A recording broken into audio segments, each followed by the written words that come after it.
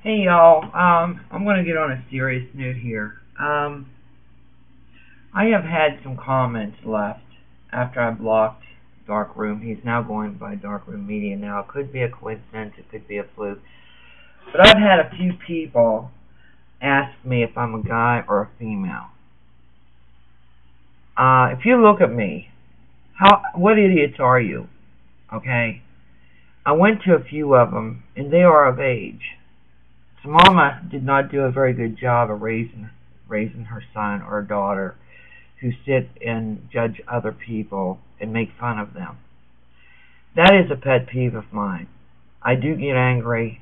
Now, to make fun of me, hey, I'm used to it. The thing of it is when you make fun of someone throughout your life, it always comes back to haunt you. You may have a kid that's deformed, and you won't like it when people stare at them. You won't like them when people make comments.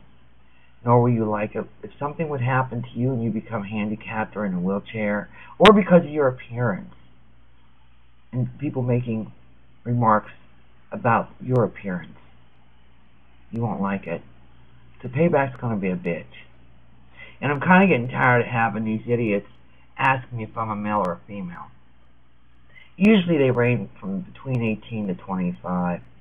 Okay? Old enough to know better. Alright, I could be your grandmother. I could be your mother. Okay? It's just something that you put down there just to have something to say. I don't mind it because I know I know my sexuality. Okay? And I'm not ashamed to say, the wording, are you a guy or a female or a girl? That's what gets me. I am a woman. Alright? That shows lack of respect on your part. Mama didn't do a very good job of raising you people that have to sit and make comments and make fun of other people. Okay? Just think about your future a little bit of what it might turn into be. Like I said, if you're in an automobile wreck, there's a lot of things that could happen to you. People making comments, people feeling sorry for you, but you sit there and say, I don't need to be felt sorry for. But yet they don't like your appearance because you're weird looking. Alright?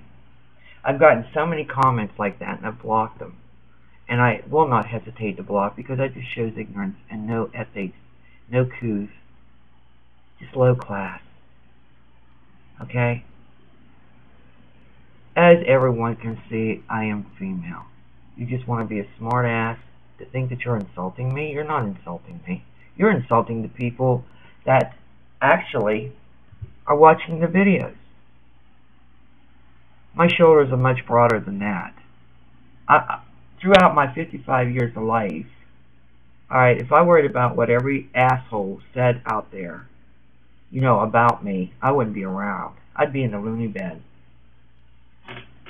So all it does is make a stronger person out of you when you're used to it. And trust me, I'm used to it. And you see this? These are bra strap style people, So if you have any comments to make, keep them to yourself and do not post them, or otherwise you will get blocked. Because I don't have a problem doing that. But to literally sit and make fun of someone because of their appearance, you don't know that person. You don't even want to get to know that person.